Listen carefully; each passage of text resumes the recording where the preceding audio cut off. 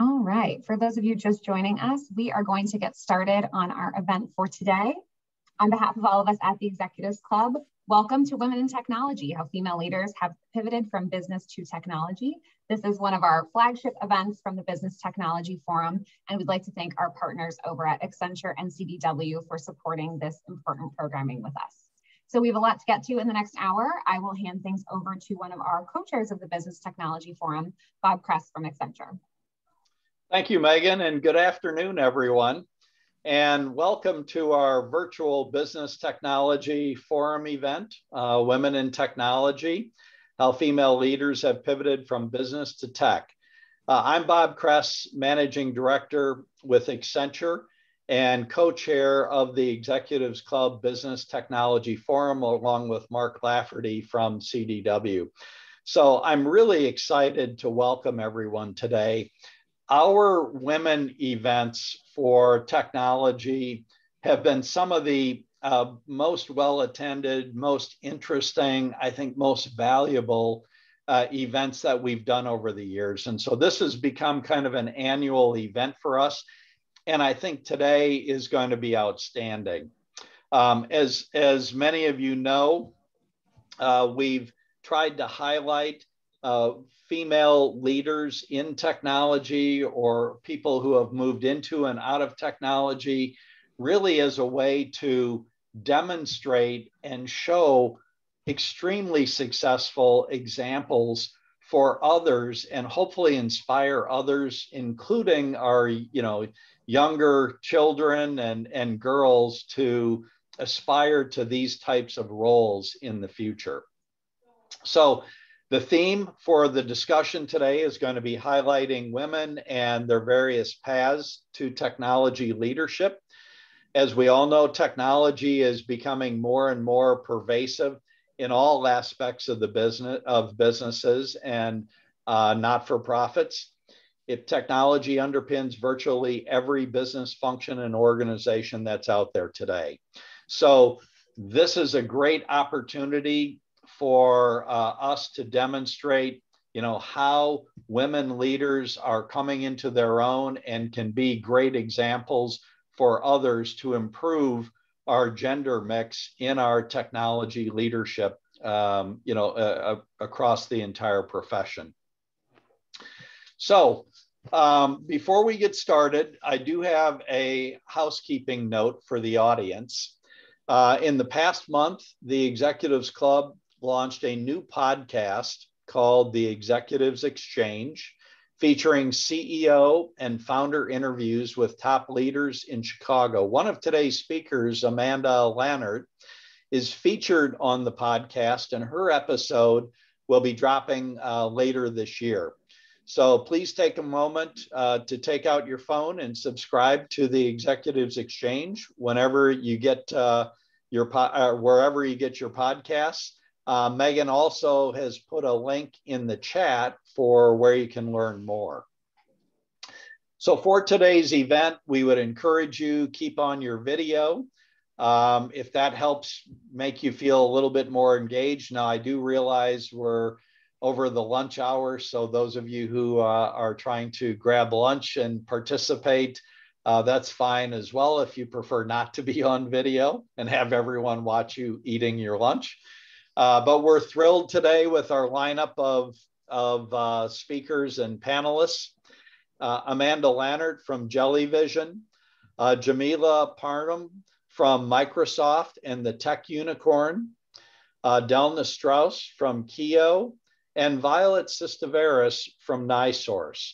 And our good friend, Aletha Noonan from CDW is back with us again this year, moderating today's conversation. So it's a fantastic lineup, a great variety of speakers and roles. We will have time for audience questions at the end of the program and encourage you to send them in via the chat icon on the bottom of the screen. So I know we're in for a great discussion today, and thank you once again for all of you for joining us today, and in particular for our speakers taking the time out of your busy schedule to do this. So Aletha, over to you. Thank you, Bob. And you know I'm better in person, but I'm thrilled to be with you all here today and introduce and chat with this amazing group of women. We're going to get started with just a little icebreaker. Tell us about yourself, a little bit about your organization and what you do today. Amanda, let's get started with you. I'm Amanda Lannert. I'm the CEO of an HR tech company called Jellyvision, and we help meaningfully reduce the cost of benefits confusion for employers and their employees. So we license software to mostly large employers to help them help their employees choose and use health insurance and other benefits. Thank you. Welcome, Amanda. Jamila. Hi, everyone. My name is Jamila Parham. I am the founder and owner of the Tech Unicorn, and that is an initiative making sure that there's diversity in STEM when it comes to leadership, being a voice for underrepresented and undervalued communities, and providing positive role models in STEM and technology. So I am a solopreneur, and I also climbed the corporate ladder at Microsoft, where I'm a senior program manager in the justice and public safety sector. So I'm very passionate about civic tech. I've done work with the city of Chicago for smart city lighting and also technology for the CTA. So I'm just very excited to be here with some amazing women today. Thank you. Thank you. Nice to see you. Welcome. And let's go to Delna. Hi there, Delna Strauss. I'm the COO and co-founder of Kio. Kio is a biometric identity platform. We replace keys, cards, tickets, fobs, anything in your pockets, we're taking it out. And my background is in economics and social enterprises, and I'm excited to talk about my journey to tech. And yep, looking forward to hearing all your questions. Excited about it. We're excited about hearing about your journey, Delna. And Violet, please introduce yourself. Yes, thank you. And it's wonderful to be part of this wonderful panel of women leaders. Violet Sistaveras, I'm an executive vice president with NiSource. NiSource is a parent company for energy companies. And my last role was running one of the largest, probably one of the most complex of the 6 companies. Probably the only one you might be familiar with, that's NIPSCO, which is the gas and electric utility just over the border. Very active in Chicago. I've been on the board of the Girl Scouts for over 10 years and very involved with the STEM program there. And at NiSource, we actually started, and we're our 7th year of girls in engineering, where we, bring the girls in and actually introduce them to our women leaders and women engineers. My current role is the experience officer, just to demystify that. I am in charge of human resources, including labor relations, corporate communications, and customer for the 6 companies under the NiSource umbrella. Thank you and welcome. I think as we talked about this panel ahead of time and we met together as a group, we talked about just kind of the journey not being linear and how the decision-making and moments in time, and also about how technology is so pervasive across the world. And, this intersection between business jobs and technology jobs is becoming more and more blurred, as you'll learn from our panelists today. So I'm just going to go around the room and ask you to talk earlier in your career. What was your major or your background, and then what was your first role or first real job? And just talk about, just give a thought on that moment in time. And why don't we just go backward, and Violet will have you kick us off. All right. I'm so old, it's almost hard to remember that far back, but my undergraduate degree was in marketing, and my first role was in marketing, which doesn't happen all that much anymore, but I actually did market research and product development in banking. And that was back in '85, and banking had just been deregulated. So I did marketing for about 3 years, and as often is the case, and I'm guessing we're going to hear from the other panelists, my career has twisted and turned ever since then. Thank you. I think twist and turn might be a theme today. Delna, tell us about your background and then your first real job. Sure. I was focused on being a finance person. My background's in economics and management, but I graduated, in 2009, And you can imagine there was not the best time to graduate. So it was an extremely difficult time to try to find a career in finance. But it was also an excellent opportunity in a weird way for me to dive into something I really cared about, which is social enterprises and raising funds for companies that were doing more than just like the bottom line. So I took a couple of like unpaid gigs initially to get started with, and eventually found my place at Calvert Investments. So non-traditional is definitely something I should just add that to my middle name, to be honest. I haven't done it yet, but it will. Thank you. Amanda. So I'm the kid of academics. My dad knew what he wanted to be from the time he was 15 years old, and only did exactly that until he retired in his mid-70s, which was he wanted to be a neurologist studying Parkinson's disease. So I kind of took that background of growing up in a household that really prioritized studying. And I went to school with the plan of being a liberal arts executive who ends up getting a JD MD, so I could write public policy for hospitals, sort of at the line of science and ethics, what to do with abandoned embryos, what to do around euthanasia, things like that. But I got a chance to spend my junior year abroad at the University of Edinburgh in Scotland, where I studied beer and boys instead of science, and I got behind in my pre-med. So I came back with a concentration in English literature around Augustan to Romantic poetry, and found out that my dad was not going to pay for a 5th year of undergrad so that I could complete my pre-med. And really, it was like my first pivot where I was off the dole. I had no skills, no network, and no experience whatsoever. And I said, what is a person in this situation to do? I know, advertising.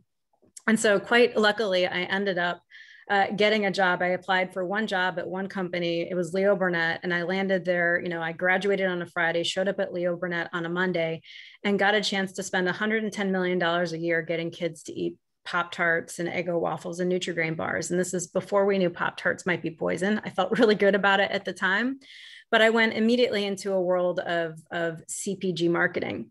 And I kind of remember like the decision-making around what to do. I think it's a really important lesson for me that I still apply today, that anytime you're trying to do something new, there are 2 sets of skills, 2 sets of things you need. Some are competence and some is confidence. And I think when you're making big career decisions, more often than not, like I didn't think I could offer anyone anything. So I went into advertising, and it turned out to be, really lucky, but confidence is sometimes more often what's lacking. And I hope that's a big theme that comes through, is like work on confidence as much as you work on anything else, and greater opportunities will unroll in front of you. I love it. I took the notes, confidence and competence. And as I have an emerging college freshman, I want to make sure she's now completely majoring in beer and boys. Jamila, I'd love to have you round out that question and then move into our next question, which really gets to the meat.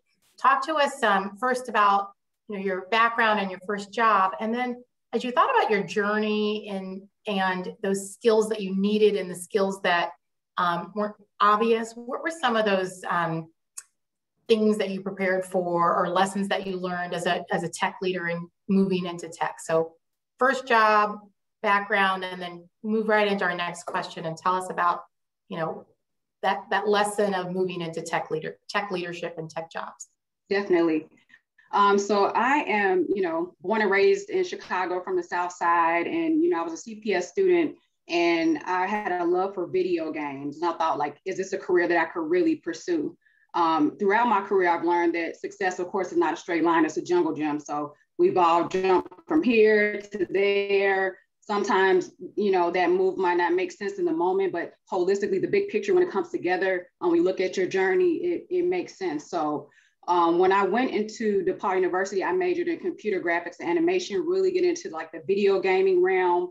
And I didn't see a lot of women that looked like me or people of color. And that kind of fed into me starting the Tech Unicorn years later. But when I started doing computer graphics and animation, I graduated as well in like 2008. And that was with the big market crash, and you couldn't really find opportunities, and you really had to create your own way. I tried to start my own graphic design company. It was very, very challenging at that moment. My first job was working with TomTom, creating GPS system interfaces. And that was back when it was a standalone GPS system. We all have it in our phones now, but that was one of my first jobs and how I broke into graphic design. And then I kind of pivoted within technology. So I jumped from computer graphics animation to information systems management, project management. And the way I broke into IT was taking a job that no one else wanted. No one wanted to work weekends and log tickets and get students access to their, information and transcripts and things like that. I worked Saturday and Sunday, and while everybody else was out partying and bar crawling, and that really paved the way to me. And to address that second question, the most important skill that I learned along the way was everything isn't technical. It's not listed on the resume. What worked for me is it's about someone's experience of you, right? And when I took that job that no one else wanted, my manager at the time just was like, really impressed. And down the line, I was able to get other opportunities. He was a great reference and ally for me. So I think that was one of the most important skills. It's not technical, it's people. What is someone's experience of you? There's a quote from Maya Angelou that says, people don't remember what you did or all the specifics, but they remember how you made them feel, right? So if it was a great experience, you think about, wow, we achieved great things together. I don't remember all from A to Z what we did, but working with this person was great. And we have a next initiative coming up. Your name, comes up. It's about the brand of when you enter the room, what do people say? When you leave the room, what people say? And when you're not there, what has their experience been working with you? So that was one of the skills that was most valuable to me. And the irony is it's not technical at all.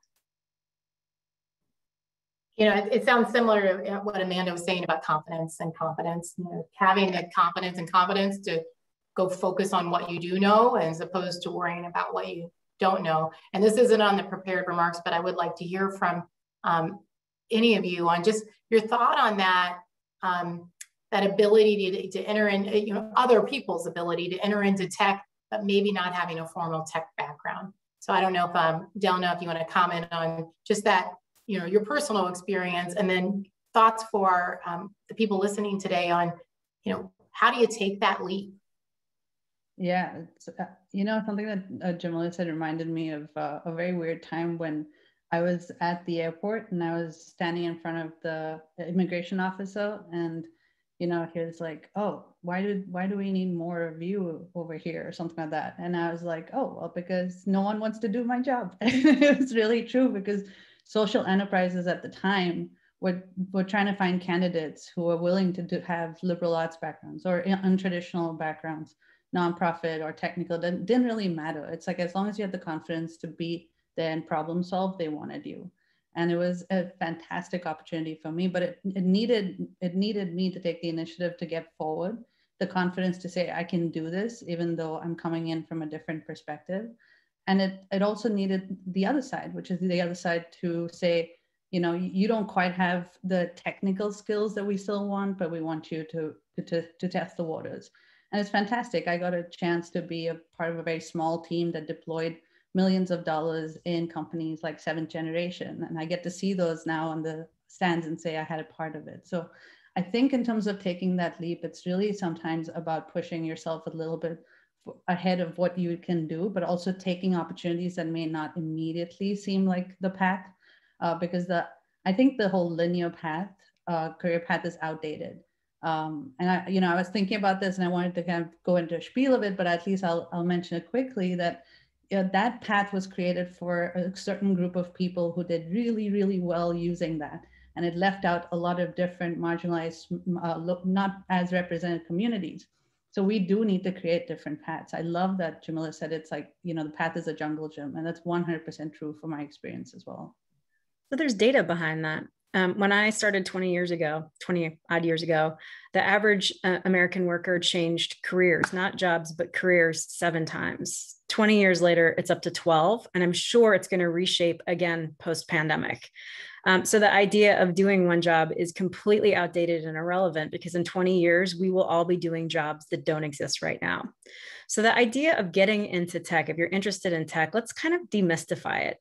Really, every company is now a tech company due to the power of computing, just like the machines we all have on our desks, and machine learning and business process outsourcing. Like, really, we're all tech.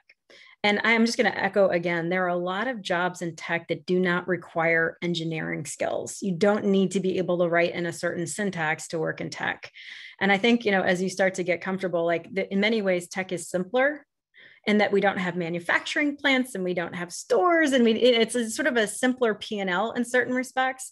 And sort of like the lesson is there are going to be things in any industry where you're over your skis and you don't understand. And if you can't answer the questions, then you need to get good at asking them. And being good at asking business questions actually translates. You don't have to have all the answers. You just have to learn how to ask good questions, which I'm not sitting here as some expert. Like, I'm a work in progress on asking good questions, but I think that being able to unlock domain knowledge in somebody else is an utterly transferable skill. Thank you. Violet, do you want to add anything about taking that leap and just specific guidance on that leap into tech? Yeah, I'm happy to weigh in. And I think, your use of the word leap is definitely something that resonates with me. I remember very distinctly the day that my boss called me and said, I want you to become the CIO for the organization. And back then we could actually talk on the phone and drive. So I remember I was actually driving into Chicago, and my immediate response was, I'm not that technical. Like, I am constantly on the phone with our help desk, Bob.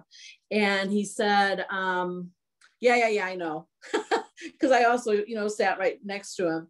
Yeah, I know. He said, but the business. And, that really resonated with me. So I would say a couple of things. One, to pick up on Amanda's point of, technology is a part of every single role that probably we could articulate or define that is out there.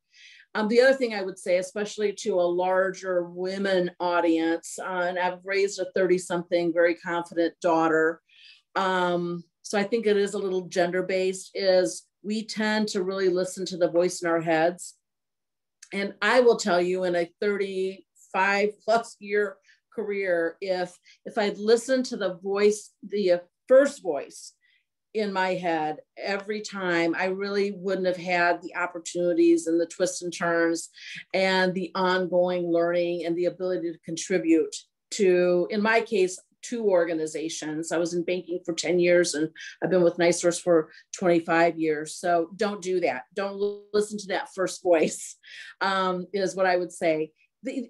Prior to coming into the CIO role, I had been running our call centers, for the NiSource companies. And the reality of it is, you have to think about those transferable skills, because I went into those call centers and there was hardly technology. I mean, phones, we had 10 million calls coming in to our call centers in a year, and we were still picking up an actual phone.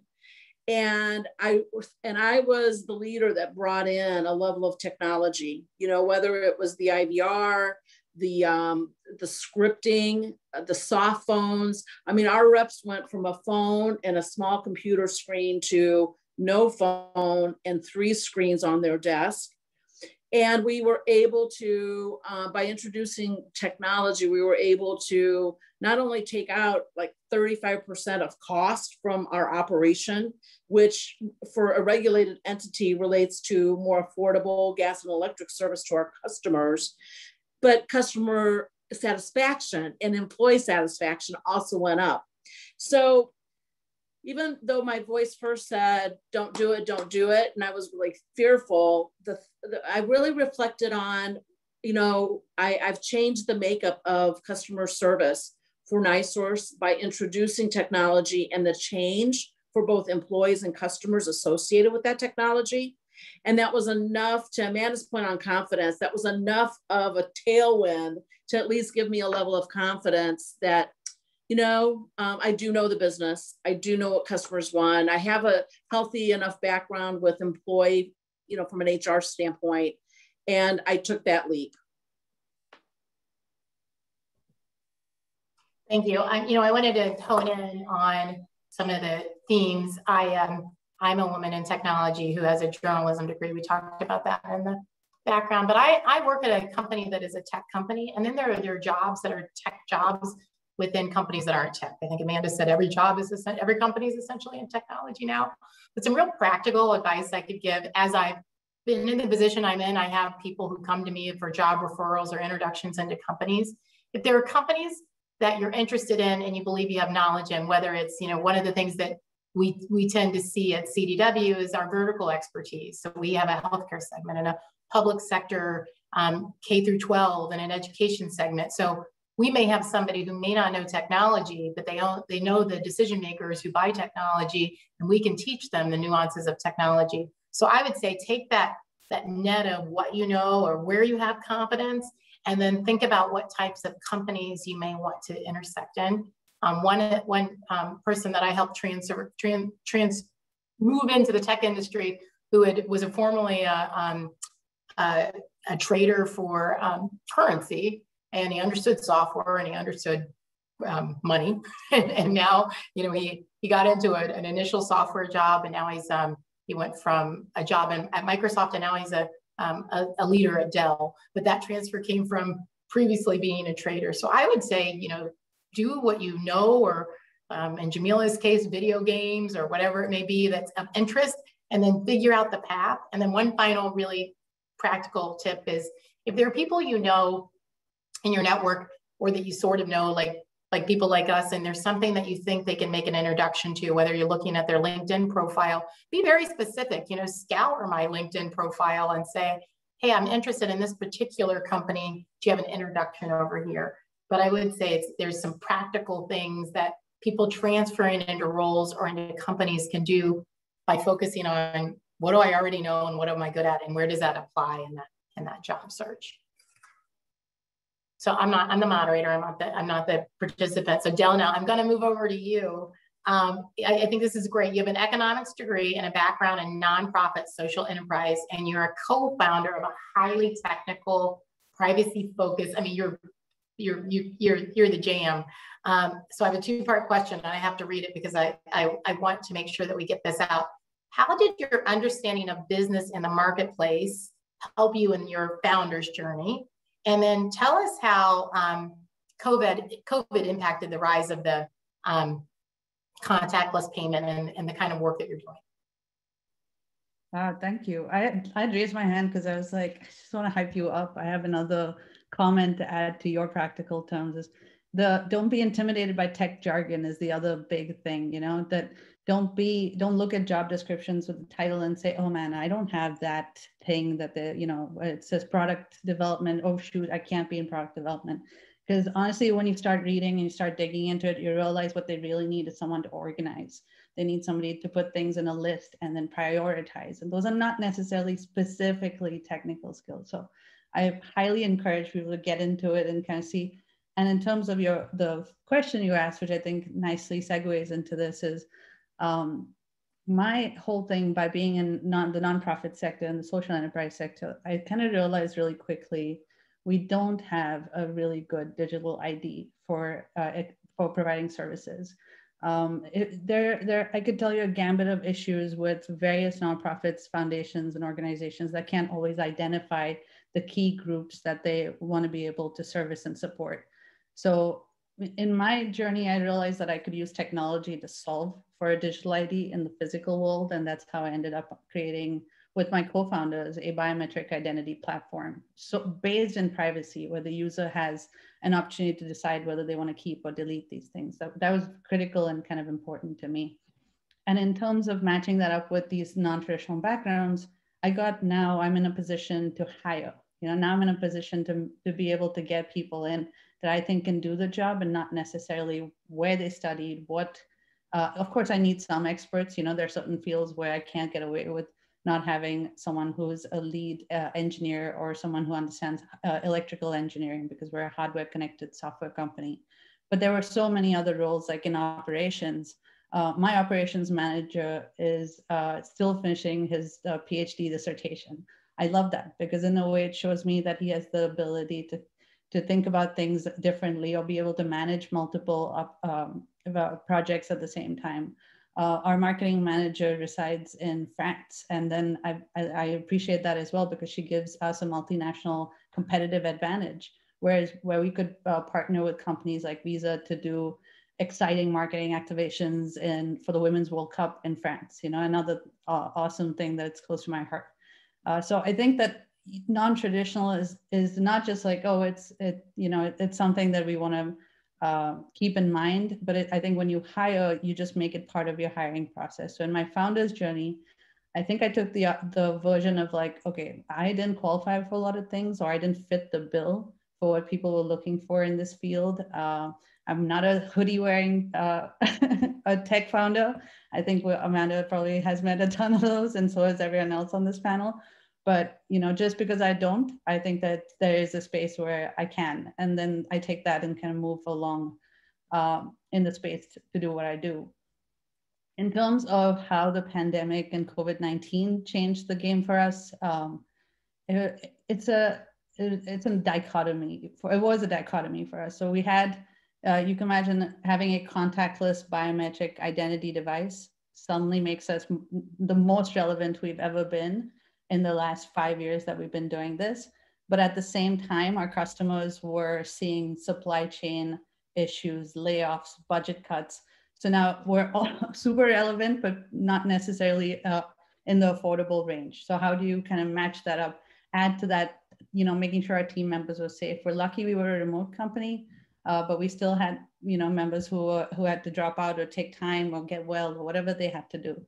So what I did, and I think this goes back to just being in the nonprofit space, I went back to my community. So I went back to our vendors and investors and even our competitors and said, this is something we've never seen before. What can we do? What can Kio do here that will allow us to, be able to survive, but also provide something to the world while this is happening? And one of our major competitors, I think they have the most market share for palm vein ID devices that does patient ID. Their devices essentially became defunct overnight because they didn't have a contactless solution. You had to touch their devices to actually use it. And you can imagine patients, doctors, hospitals were not going to use that anymore. So overnight, they had this major issue, and we didn't say, well, let them figure it out. We kind of said, let's do this. We have a contactless solution. We think this could work for you. What else do you need with it? It was fantastic. We went to vendors and said, help us rapidly prototype and push this out. Called companies in Canada, said, hey, you have a copper alloy that you use on elevator doors. Can we use it on our devices? We got it together. We created like the team around it. And then we launched last year. We put 3,000 of these things in hospitals, and next week we're producing another 4,000 with the intention and the idea that we could grow together. And I think that comes truly from my background in the nonprofit world and my co-founders' focus on public health and everything else that has made them who they are, because they're a pretty non-traditional group as well. It's great. It's great that we can grow together. I do want to pivot off of that and go to Jamila in just a moment, but please use the chat feature for questions. We're going to get to the question section in just a few minutes here. But I do want to chat with Jamila specifically on that same thread of, you talked about in your bio having limited tech resources and limited ways to achieve your technical aspirations. Can you talk about what you did, or what was your perseverance? And then maybe talk a little bit more about your thoughts on what we as leaders and people in tech and in business can do to open the pipeline to more, I think of it as the money ball of the talent pipeline. Let's get people before they're made to the perfect athlete and get them why they have great potential. So give us your thoughts on you personally, and then on what we could do more as we grow together.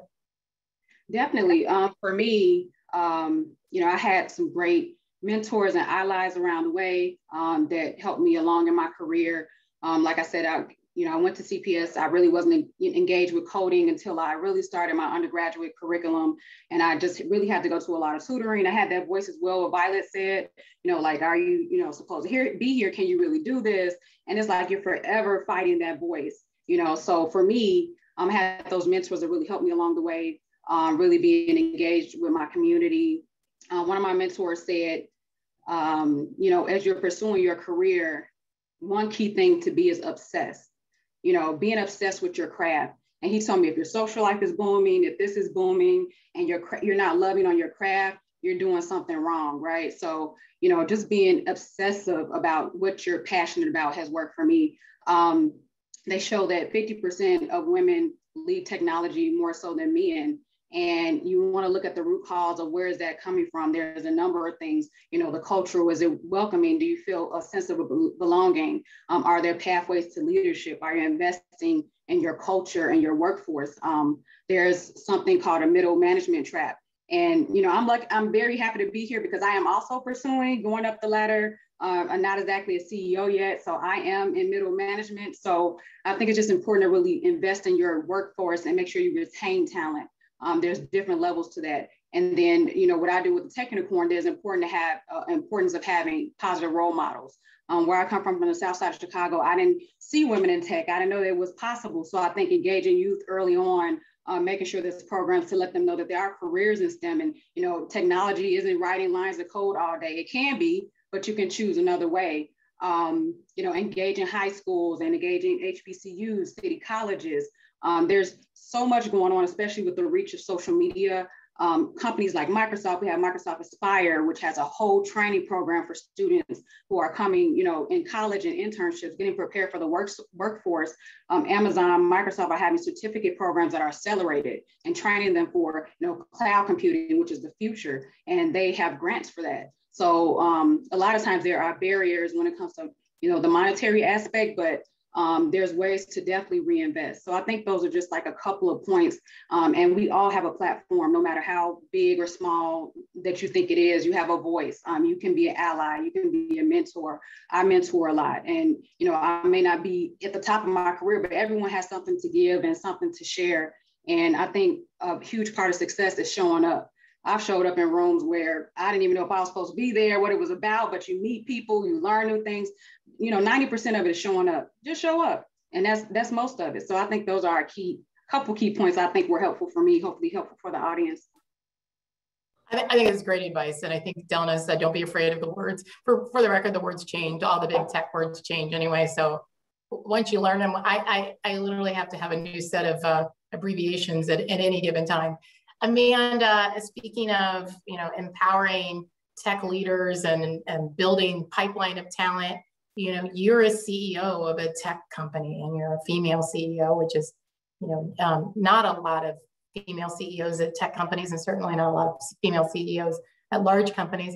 Talk to us about how you became the CEO and what the reaction was. And did you feel that there was any thing you had to do to prove yourself, or how was that transition for you and how were you received?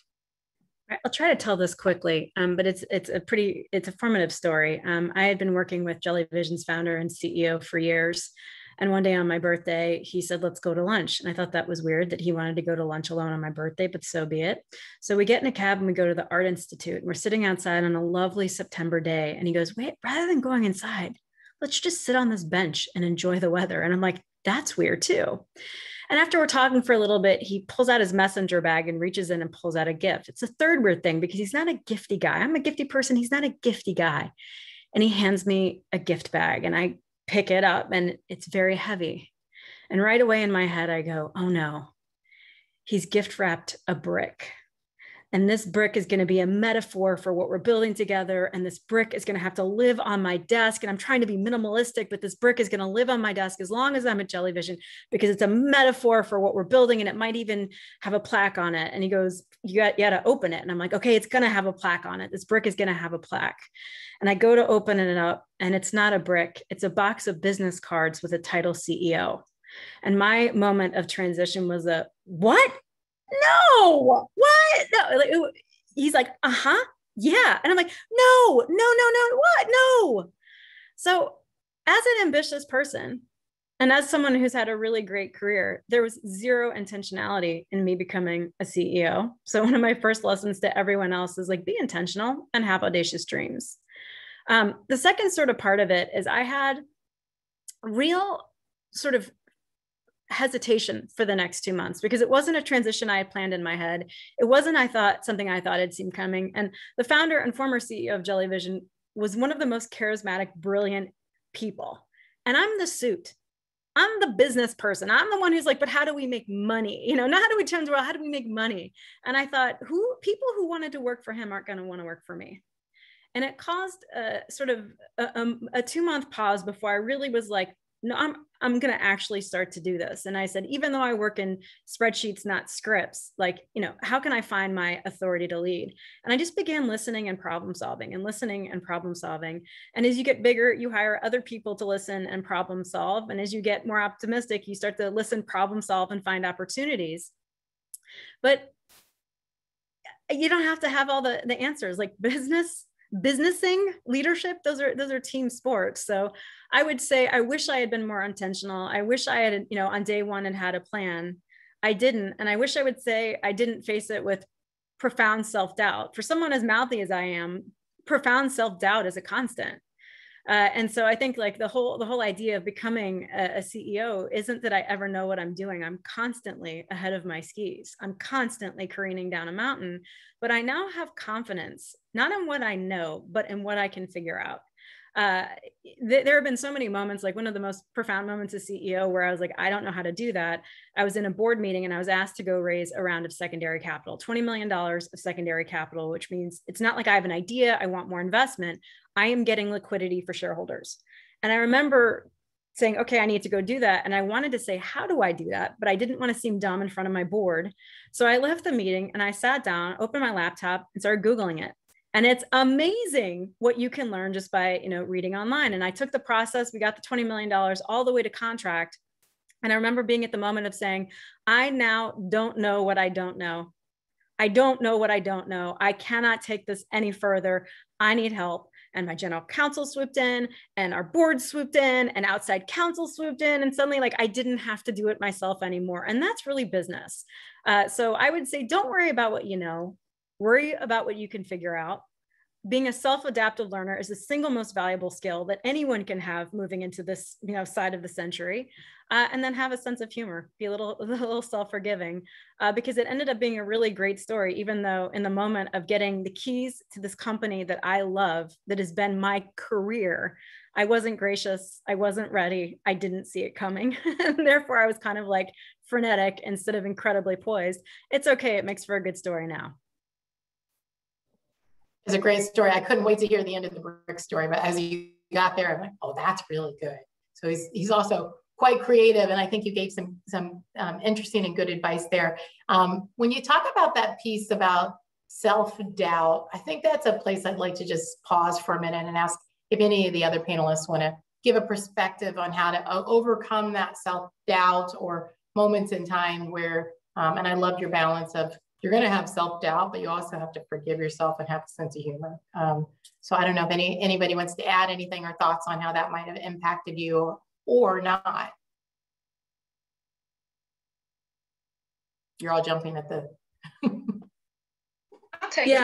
I'll weigh in. I mean, to me, that self-doubt is exactly the voice in your head that I talked about earlier, and you really do need to, and the mechanisms for all of us participating in today's meeting, I think are going to be different, but you have to find some mechanisms where you can kind of silence the voice. And for me, that has been a little bit of, okay, but what do I know? What can I offer?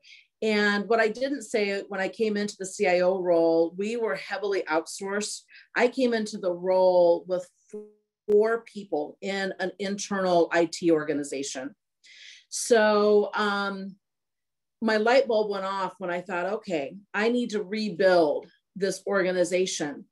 I just two positions ago, I was in HR. So you can kind of see how I started thinking about, well, what can I do? And then once I started hiring these really smart people, like I didn't even know what architecture was, but when I heard about it, I remember thinking, I want one of those, and I knew enough to be dangerous. Jamila's laughing, but what I found was, I use my HR and ability to assess talent and people to bring up the organization. Then when I got these new leaders around me, we figured out a way to communicate and around trade-offs. I was teaching them the business and they were teaching me enough around technology. And so we had value, you know, we added value to each other. And the other thing I would say is I've always been a why kind of person. My mother to this day, she's like, why? She goes, you grew up that way, you're still that way as an adult. And in business, that's translated into a little bit of what Amanda said. You need to commit to being a lifelong learner and really find that child in all of us of just sheer curiosity of like, wow, how did that happen? Or how does that work? Or what's the problem I'm trying to solve? And who and how do I need to get together? You know, I often find myself in this role of convener, right? To bring together and to solve for business, customer, employee, you know, type solutions. So just think about, again, the strengths and how they apply to even the most challenging of your situations, and just some natural curiosity and just an ability to you know, ask questions along the way. Thank you. So we did get an audience question and then another question. So I'm going to ask this to anyone who wants to respond. But how did you think about your development goals early in your career to guide you longer term in your career? So goals, developmental goals, and how did you think about them earlier in your career? I regularly ask candidates, you know, what's your 5-year plan? What's the job after this job? And like hypocritically, that's never how I've thought. I've never said, this is where I want to be. This is the next title I want. My choices have been driven by choosing people.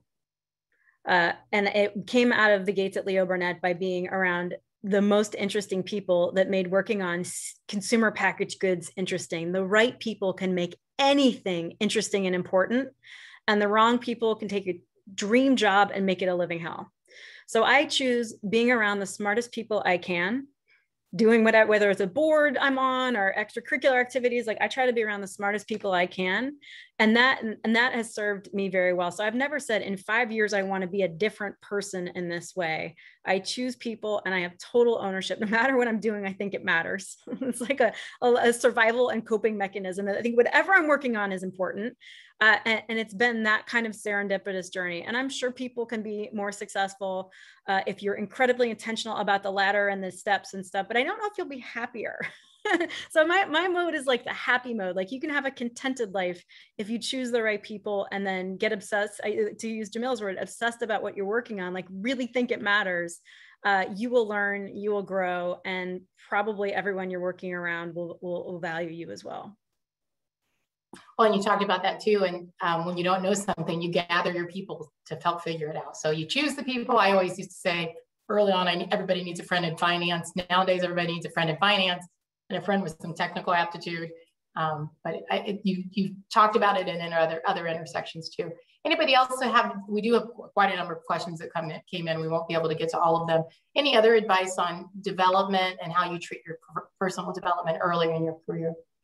Alita, I was just going to add, for me, I've always thought of development, I actually don't believe in career paths. So I've never thought about it as from a job or position standpoint, but I've always thought about it in what capability, what competency. As a marketing major, I should have paid more attention to finance, you know, your world. And so, you know, the ability to say, I need to really up my skill set in financial. I need to get better at operational. That doesn't mean I become a financial analyst or an engineer, but I think of development from a skill, a learning, and experiential. So I just group all that in capability building. And those are the things that are typically very transferable as you do have opportunities along the way. Thank you. We have time for one more question because I do want to do a round for everybody to be able to answer. We talked about this ahead of time. Advice, your gamut of advice. It doesn't have to be specific to this panel, but good advice for people in their career or people in life, something you wish somebody had told you, the stuff we want to write down. And Amanda, I'm going to start with you, and then I'm just going to go around my Brady Bunch screen. So I'll do Jamila, Delna, and Violet. So Amanda, go ahead. I was once in a panel where I got asked, I knew this question was coming. And so I turned to our chief creative officer, a guy named Tom Haley. And I said, Tom, what's the best advice I ever got? And he said, find someone who loves you, but will tell you the truth. Right. So it's like a mentor who cares about you, not the business, that kind of stuff. And I said that for about 8 years. That was my go-to line, but I've recently changed it because I've been able to spend time with incredibly impressive people where they kind of are telling me the truth. And if I could go give any advice to little Mandy, if I could go back 20 years and say anything, I would say, hey, little Mandy, have more audacious dreams. I already talked about this, but here's why it's important. The people who are most impressive to me never think about the next promotion. They think about the impact and change they're going to create in the world. And just by saying you're going to change the world doesn't mean you will, but literally everyone to a T started with a really big vision for impact. And so I just encourage women, especially young women, go bigger in your head. You will be more likely to get there and in shorter order. And then the second thing is, because I don't know the audience, I don't know the stage of a career of the audience, I'll just say that I have reached in my 40s the age where who I know is more valuable than what I know. It's simple, it's whatever. If somebody like, what about this? And I'll be like, oh, go talk to this person, or oh, go to this resource or this vendor. It's like connecting now instead of being responsible for independent autonomous thought is more how I spend my time. And I would just wish I had known how valuable the network is earlier in my career, because in your 20s, former colleagues, you should be calling them and saying, hey, I'm struggling with this at work. How did you do it? Like peer networking should start on day one, not as CEOs, in their 40s. So I would just say, like, start going to lunch and talk about your job, talk about what you want to get better at, talk about what's hard. Your peers will continue to be an exponentially and increasing important part of how you get stuff done. So that would be my three-pronged advice. Sorry for hogging the mic. Great advice. Jamila. Yeah, I want to touch on what Delna said earlier, going back to pursuing, there's like this laundry list of technical skills and things like that. It shows that when women see a list for opportunity, and if we feel we're missing 2 of 10, we just write that out. Some women may feel like they want to, hey, I don't have everything on this list, I'm not going to pursue this opportunity. But it shows men can have 3 of the 10 and they're going for it, So I think just don't let everything be a mountain, don't let the pivot be a mountain. Break it up into little, achievable steps that are going to get you there. Don't overwhelm yourself, really enjoy the journey along the way. And one of my mentors told me is that, hey, you always have to have skin in the game. That's the start. And when people see you working really hard, even if you're struggling, I've had instances where so many people just flock to help you. Like, we see you doing great stuff. This is a great program. We really want to help you. And that's a way to really, go ahead and build your network. So, your track record of success, more than anything, like, yourself the best. So be confident in what you're trying to achieve and trying to pursue. And another piece Amanda mentioned was every company is a technology company. So when you're transferring from business to technology, think about businesses need technology to run. And if you reverse that, technology businesses need business to run for internal finance and operations. So again, all those skills are transferable. So, don't psych yourself. Thank you, Delna, and then for it.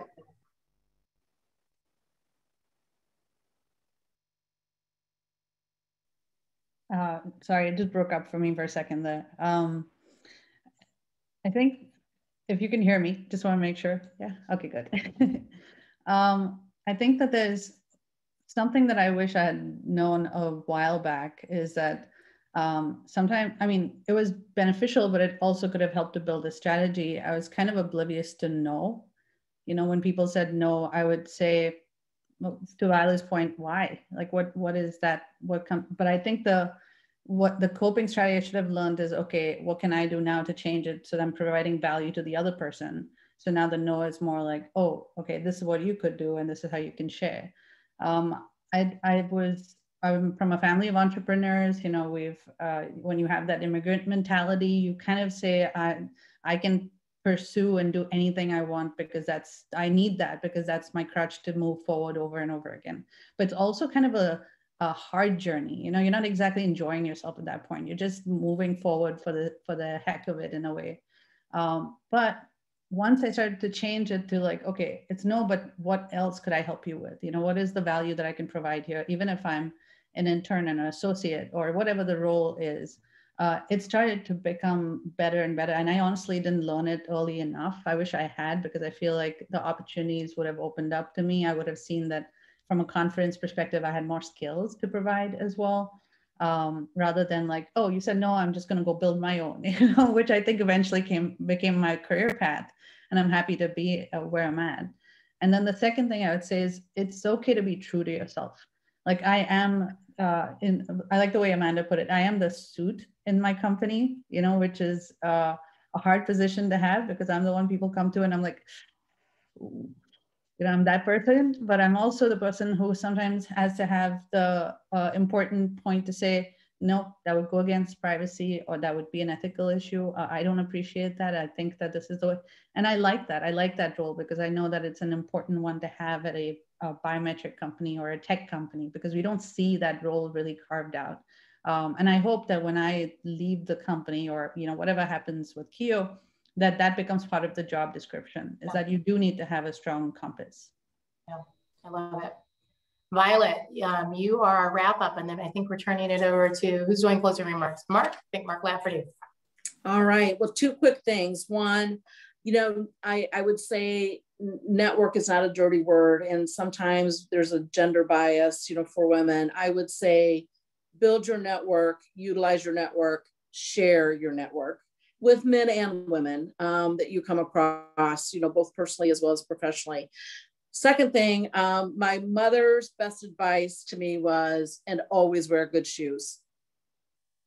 So just soak that in a bit. And that was her way of saying, you got this, you've studied, you've practiced that clarinet. I was a horrible clarinet player. You've practiced the speech for debate club, wear good shoes. That was her way of saying, be confident and just get yourself out there. Love it. My definition of good shoes may have changed in the last 9 For months. sure. I appreciate it. I'm barefoot and I'm struggling with this right now that I'm wearing sweatpants and I'm barefoot, but COVID. Thank you so much to our panelists. Let me turn it over to Mark Lafferty, the co-chair of the Women in Tech Forum, or the Tech Forum, and we're the women. Okay, go ahead, Mark. Thank you, Aletha. Good afternoon, everyone. What a wonderful discussion we just heard. I'm Mark Lafferty, Director of Federal Sales at CDW and co-chair for the Executives Club Business Technology Forum. Please help me thank all our fantastic speakers by dropping a line in the chat with your best takeaway from today. I know I have many that I could type in there. As a technology leader in Chicago and a leader of this forum, we enjoy putting together this Women in Technology program every year and finding new themes that resonate with our audience and the Chicago community at large. As you notice, these events are not only about championing gender diversity in tech, but also highlighting the incredible leadership and expertise of these women. We hope you found this panel helpful to you and your organization. Keep an eye on the Executives Club website for our upcoming virtual programs. In particular, we hope you can join us next week on June 24th for our final forum event of the 2021 season. The Manufacturing and International Business Forums are hosting a joint panel on supply chain risk management and crisis response. You can sign up online at executiveclub.org. With that, we hope you have a wonderful rest of your day, and thanks again for joining us, and see you soon. Thanks, everybody.